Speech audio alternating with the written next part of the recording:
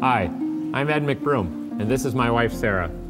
Even before Ed asked me to marry him, I was excited to become Mrs. McBroom. I wasn't really sure why she'd want to take on the name McBroom. All the memories I have of childhood taunts of McSweep and McMop. Ironically, the name is now very appropriate to becoming your representative in Lansing. Lansing is broken. Misspent money, partisan politics, broken promises.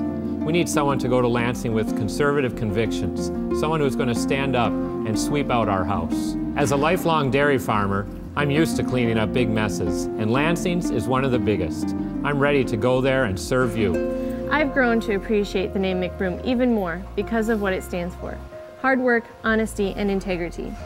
You'll appreciate the name McBroom too as your next state representative in Lansing. Vote McBroom November 2nd, and we can bring sweeping changes to Lansing.